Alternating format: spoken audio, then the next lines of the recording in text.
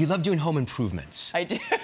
You talk a lot about that in your book. What's the first step? What's the most important step? You have to name your house. Name?